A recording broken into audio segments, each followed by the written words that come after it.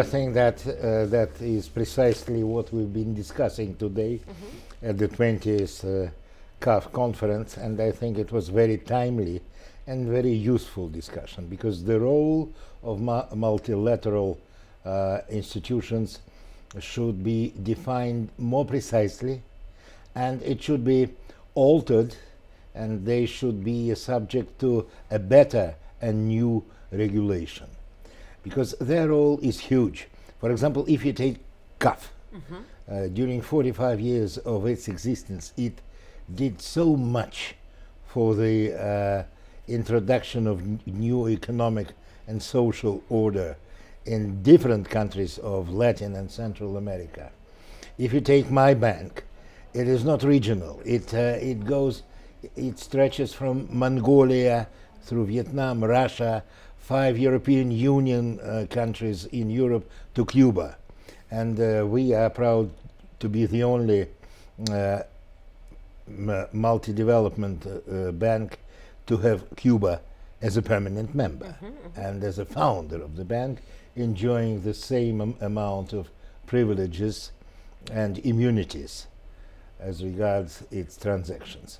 Therefore, I think this particular item will be discussed between Senor Garcia and me, because we might have some common interest, I mean CAF and IIB, in the development of Caribbean element of the American continent.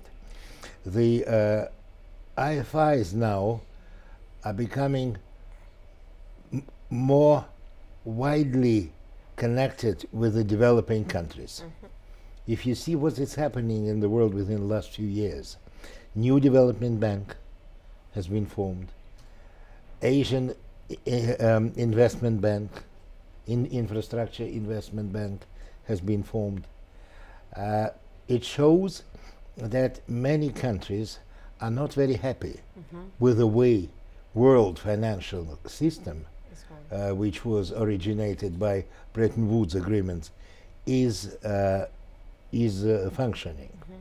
And therefore the importance of the conference we have just visited here in Washington, organized by CAF, shouldn't be overestimated.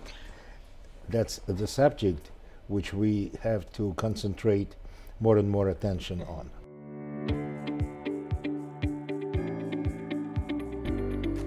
Economic landscape of the region is obviously it is uneven.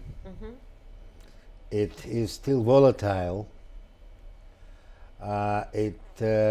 Like in my bank, it comprises different political inclinations with different countries. Countries differ in social and economic development. Therefore, I can only praise CAF for the great job they are doing in the region, and especially praise Mr. Garcia, whom I admire as a very good financial manager and the masterpiece of financial diplomacy in a region like yours.